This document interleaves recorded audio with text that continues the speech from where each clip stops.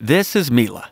She is absolutely not loving her work. In fact, unbeknownst to everyone she works with, Mila is about to quit. And when she does, your company is going to spend a lot of time and money replacing her. It's also going to impact the team she was leading. This is Gus. These days, he's not exactly in love with his work either, but he's not going to quit. No, sir. He's still showing up, going through the motions, and contributing the bare minimum, which of course is also dragging your company down, not to mention those reporting up to him. Ever hear the phrase, one bad apple spoils the bunch? What if you could make that work the opposite way? StandOut technology does just that. It helps make more apples like your best apples. Like Akano here.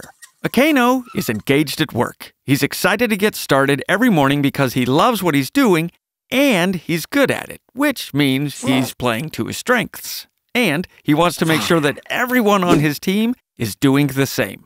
This is all because StandOut helped him bring his strengths into his work and revealed how he could deliberately engage the specific strengths of each person on his team.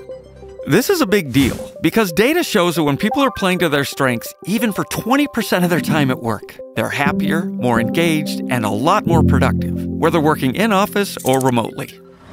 The simple StandOut assessment is the way in. It helps people understand where they're at their best and how they can spend more time contributing from that sweet spot. Then, to help people stay in that sweet spot, StandOut offers light touch weekly check-ins that help team leaders and team members connect what they love doing to what they are doing at work. StandOut also gives you a way to accurately measure your people's engagement as often as you want to make sure everything is working as it should.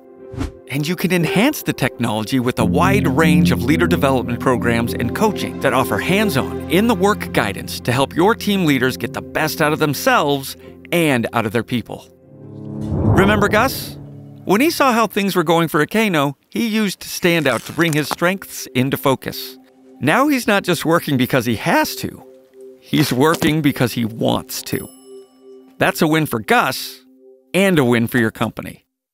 Stronger leaders, stronger teams, stronger culture. How do you like them apples?